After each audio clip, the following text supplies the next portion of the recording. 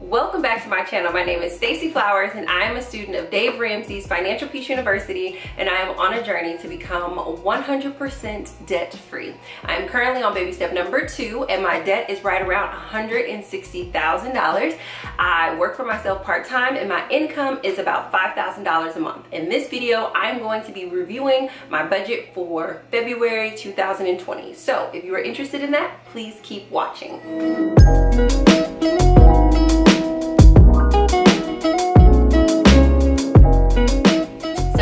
You guys know that I feel like the budget is more than just dollars and cents, and learning how to manage my money is more than just the dollars and cents. So I like to do a reflection at the top of the hour so that I can track my progress in other areas. So I have a few reflection questions. First reflection question is, what am I grateful for? And the thing that I am the most grateful for in the month of February is my amazing and supportive friends. I have some incredible human beings surrounding me. I think that I talk about this in a couple of other videos. I think my amazing and supportive friends come up, but I think that I'm noticing that the healthier I am, the more I'm able to really see and appreciate the people that I have around me. And I have some incredibly amazing and supportive friends, and I'm so super grateful for them. And one of the things that I want to continue to do is I want to actually call people by their names, which is a little bit intense for me because people get weird when they get in your business. But I just want you guys to know that the number one thing, February was a beautiful, incredible month, and I was just completely wrapped in so much love by some amazing and supportive friends. So I'm super grateful for them.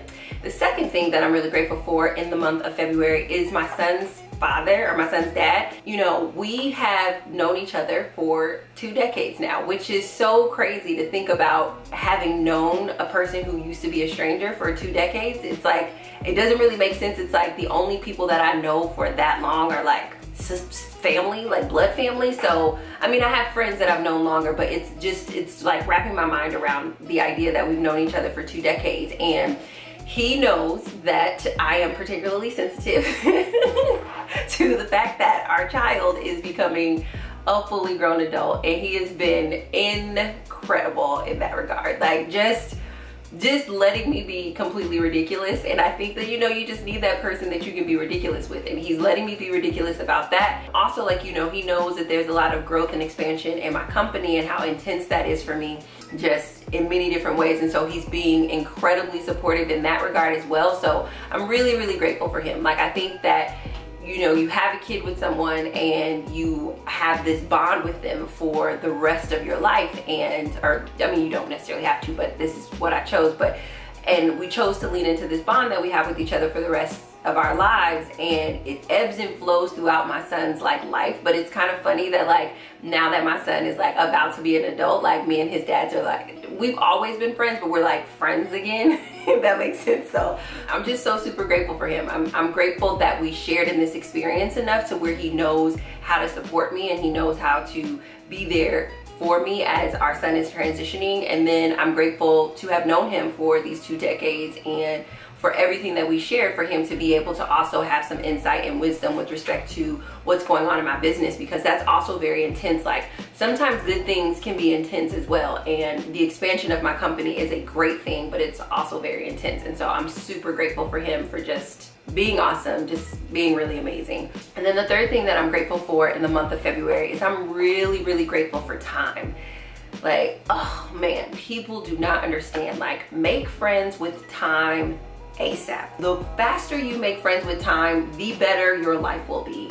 And something that I realized for me and my temperament is that if there's ever anything that I am rushing to do, rushing to get done, rushing to try, if there's ever anything, and this is just my temperament, where I am rushing, it is not right for me, because rushing does not fit with any part of my humanness at all.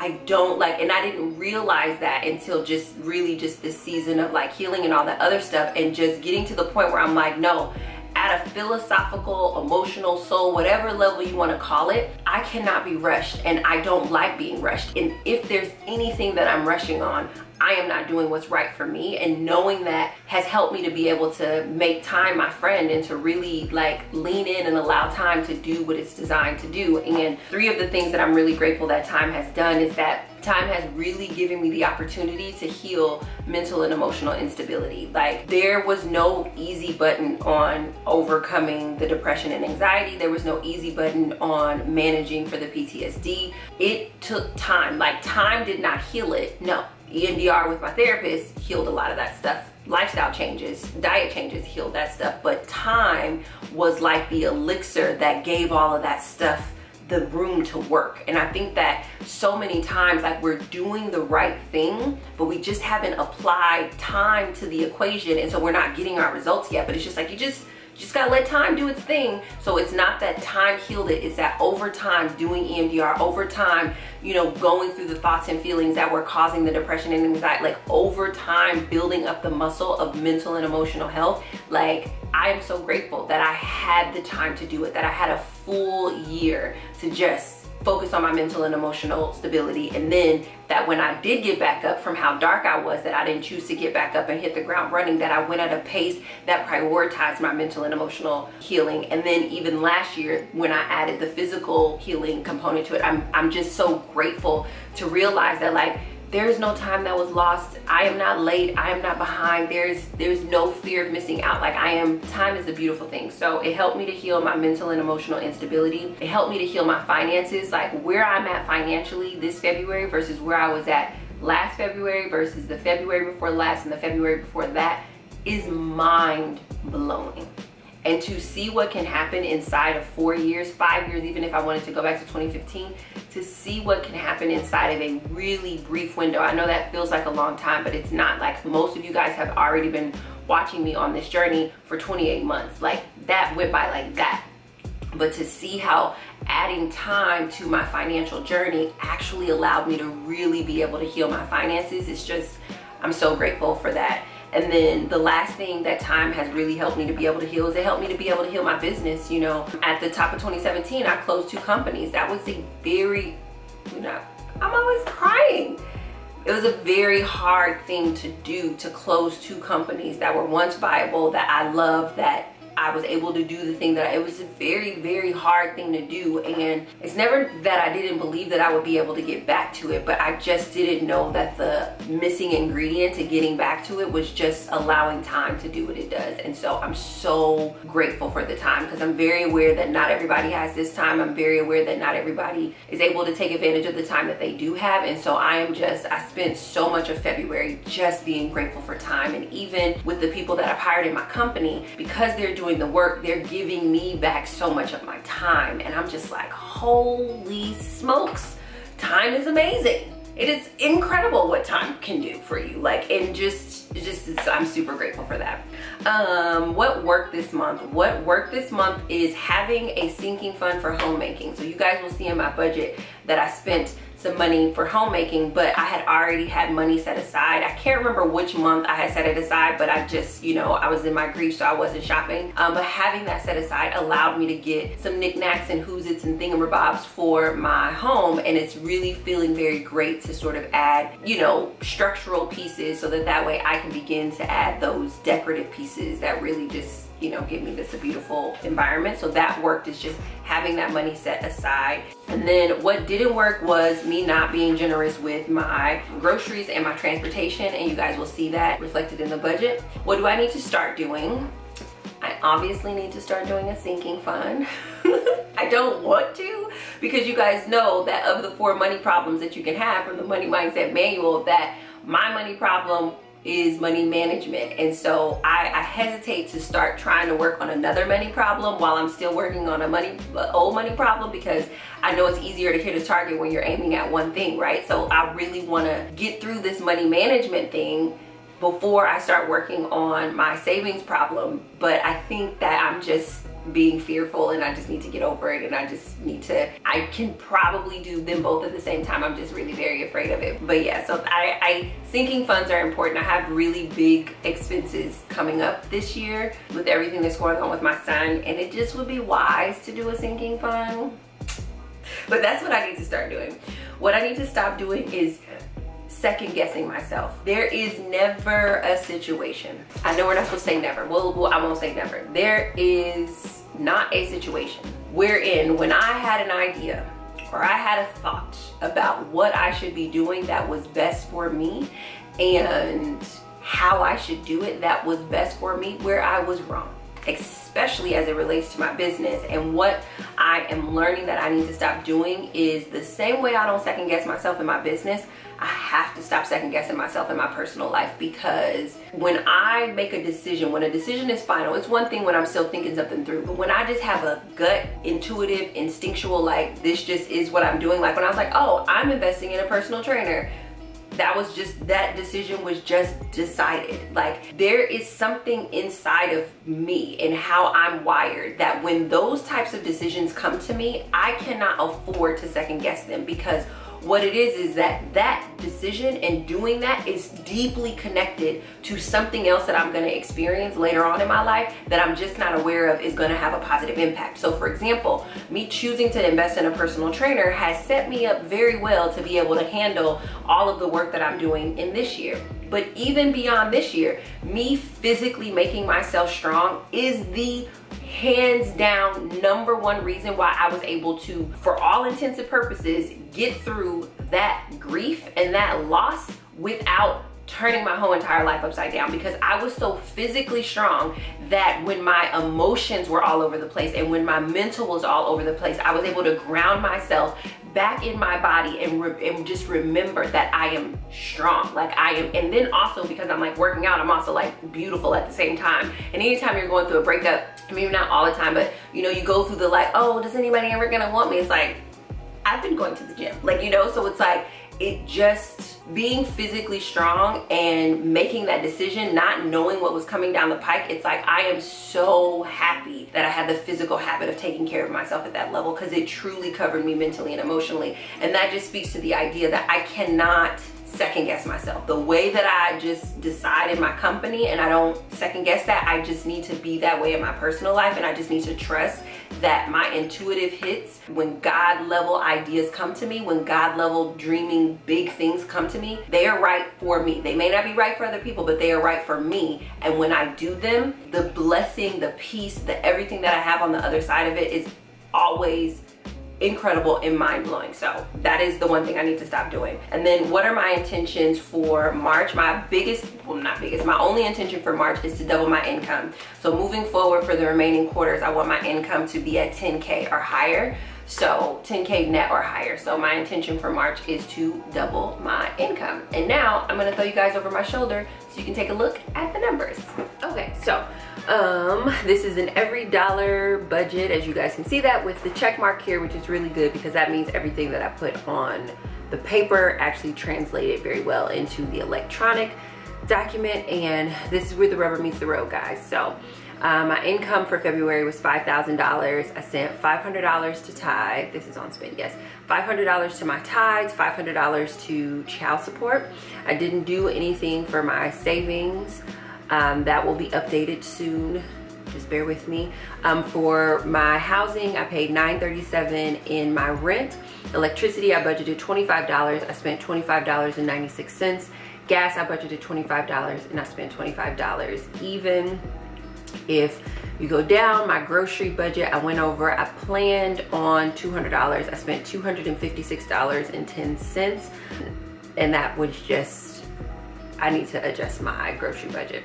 Transportation, I went over here. I don't know what's going on with Uber, but things are way more expensive than what they normally are. My Uber to my therapist's office is double. So like, if I don't remember, I can't remember, I think it used to be like $7 or something to get to my therapist's office, and now it's like $14. And it's been like that for the last couple of weeks, so I feel like I don't know what's going on. Well, you know, I changed my therapy day, but the time is the same. I don't know. The point of the matter is my Uber budget no longer fits, and you'll see an update in that in my next month's budget, because really all I do Uber for is to go to therapy, because mostly everything else in my neighborhood is walkable. So I couldn't believe this, that I went over budget, but went over budget there. Renter's insurance is $575, health coverage is $150, life insurance is $26.25. All of that is paid. Therapy, so this looks like I went over budget this month for therapy, but it's because my card it was on file, but it wasn't usable last month. So the charges from last month and the charges from this month came out this month, and so that's why I recorded them this month. So that's why that says $280. $50 went to my personal training session, $49.99 for my gym membership, $20 pocket money. I had a personal hygiene budget of $150, and I can't remember if it was in this video, or not this video, but in my budget video or video before that. I was like, yeah, I have all this personal hygiene stuff. I don't know why I have it. And I realized it is because I had a personal hygiene budget and I like ordered it and whatever. But I'm a little bit under budget on my personal hygiene budget. Likely what I'm gonna do is just stick that in an envelope and let that start a sinking fund for personal hygiene, since I tend to get my personal hygiene once a quarter. So I think that that'll give me a good budget there. $20 for laundry. You will see here that I bought clothes. I spent $146.10 on clothes, which is a lot of money to spend on clothes, especially when it's unbudgeted. But for the amount of clothes that I got, I'm pretty excited about it. I had made mention that I have a ton of speaking engagements coming up, and I'm gonna say 80% of that is spent on like clothes, because I have speaking engagement coming up and I need to be cute. Well, I don't need to be cute, but I want to be cute at my speaking engagements. But the other 20% was just spent on like maintenance clothes, like undergarments or, you know, t-shirts, socks, stuff like that. But $146.10 to spend unexpectedly is not acceptable in my budget. So while I'm happy for how many, the amount of clothes that I got for that amount, because the season and stuff like that is shifting, I am not happy to have spent $146.10 that I didn't budget for. And then the other really big category that you guys will see is homemaking. I spent $679.69 in homemaking. I wonder, let me see, is that one? Oops. Yeah, you can kind of see how those lump into different transactions. But the good thing about homemaking is, even though I spent this money this month, it did not come out of the budget for this month, because I don't know if you guys will remember, sometime in the last quarter before my grief started, I gave myself like about $1,000 for a homemaking budget, a sinking fund. And so I was able to buy those homemaking items this month out of that budget. And I'm very pleased with the things that I got, because my apartment is slowly but surely becoming a home, and that just makes me feel really, really good. So $679.69 went to that. I will probably budget next month for some more homemaking things, since I only maybe have like, I don't know, $80, $90 left in my sinking fund. But I'm very excited to have had the sinking fund, so I understand the value of a sinking fund. I'm just not a natural saver, and I'm not ready to learn that skill yet. I know I need to, but I'm not necessarily ready to learn the skill yet. So then we come down and we have my minimum student loan of $939.67 went to my, basically this is my larger one, which is my graduate student loan, and then on my smaller one, which is my undergrad student loan, paid $112.34. So that includes the $715 minimum plus a little bit of the extra payment that you would have seen in my budget. However, the original extra payment that I put in my original budget was more than that, but because I got clothes, and because I was over budget, not here because that was money left over in my checking account, but over budget on transportation, over budget on groceries, and a little bit of electricity, that difference is the difference that I ended up putting towards my student loan. So not completely through. I'm grateful to have made my minimums, but again, want to get to a place where this number is much higher and it's at 50% of my income or more. So one of the things that was pointed out in a comment is that these percentages are based on what is planned, not what is spent. So I want to make sure that I am toggling back and forth between these numbers to get my actual percentages. So in giving, I plan to give $1,000, which would have been 20% of my income. I actually did give $1,000, which is 20%. So my giving is at 20%, which is where I want it to be. My housing, I plan to spend 20%, about $987. That is what I spent. I was a little bit over at 96 cents. So you can see that reflected there, but my housing is at 20%. I actually want my housing cost to be at 10% of my income. And that it essentially means I need to double my income, which I'm anticipating in the next quarter. My food was planned at 4%, but you guys know that I spent $250, so this is gonna shake out to be more around 5% of my income. Transportation, 1%.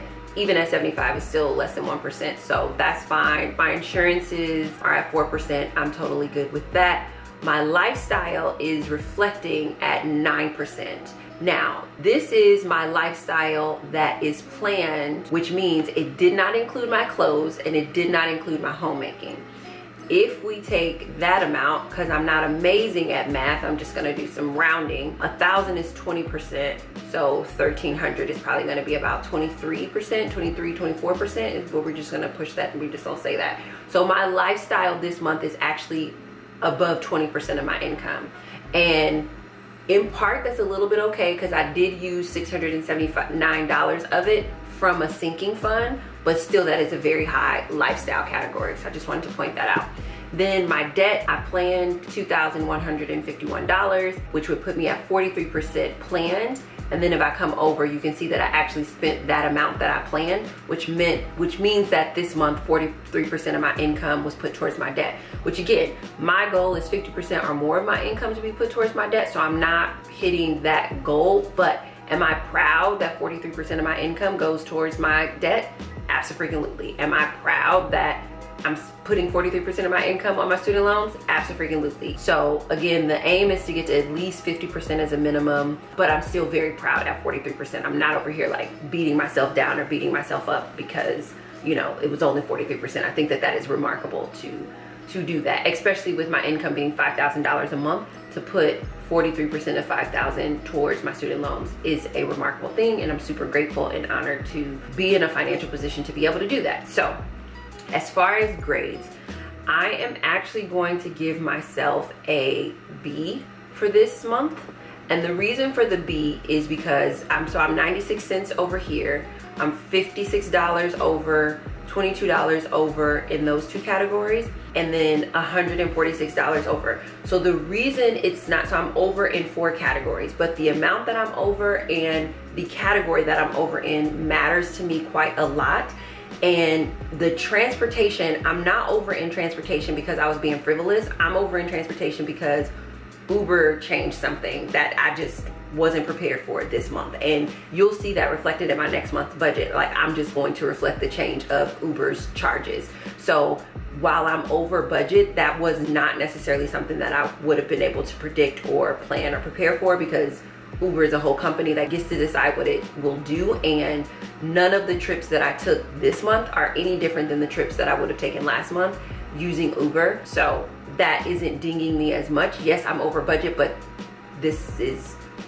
that's just where the thing is happening with Uber. And then my electricity is 96 cents. So that's over, but it's 96 cents. And then the same thing with food. Food is $56 over. That is a reflection of piss poor planning, which is the reason why obviously I'm not getting an A, but it's not such piss poor planning because it's not like, again, I was going to restaurants and eating. It's like, it's still groceries. It's just, I finally accepted the changes in my lifestyle via travel and via fitness. And so I'm gonna let that be reflected in my budget. And then the over that I have in my lifestyle, the 2 biggest overages that I have, one was covered by a sinking fund, and then the other one was covered by the money left over in my account from last month because my card wasn't charged last month. So even though I'm over budget on food, transportation, and clothing, I'm not over budget in such a way where I completely demolished me putting a significant amount towards my debt, or over in a way where I just completely demolished my budget altogether. So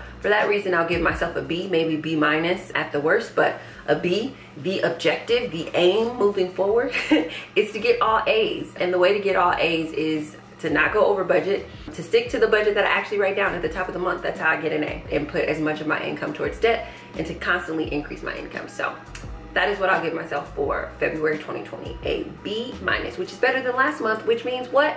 I'm getting better every single day, every single month. And that's the way that this works. That's why they call it a journey. So until next month, I will talk to you all very, very soon. Bye.